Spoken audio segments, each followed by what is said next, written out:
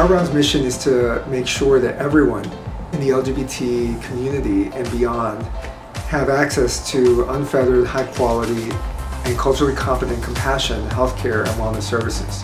And we pursue our mission through a range of primary care, specialty services, social services, and wellness programs, all aimed at improving health for people, particularly those who are disadvantaged economically or by other barriers.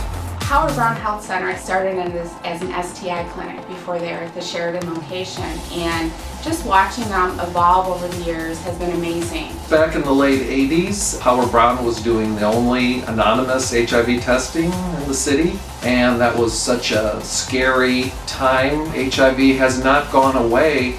It is not at the crisis level it once was, so I see Howard Brown evolving with services for people of any socio-economic level. It's a really fulfilling job to say, I know for a fact that everyone who comes in I can see. There's not going to be an administrator or someone who's telling me I can't see them because they don't have the right insurance or they can't pay that day. I think I've always been impressed with the quality of care at Howard Brown. I think all of the staff, all of the clinical staff, the behavioral health staff, all really care about what they're doing.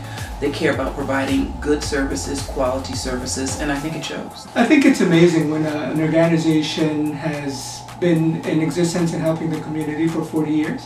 I think it shows importance in the community, and it shows strength in terms of what they could do and as in the next 40 years. So Garden de Vive is a special event.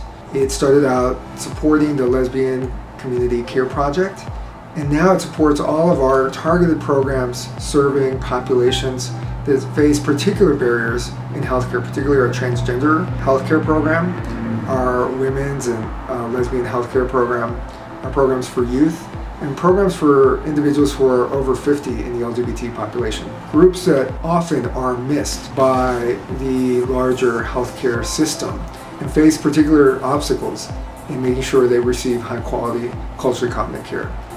So come join us November 7th and have a great time at Garden de Vive.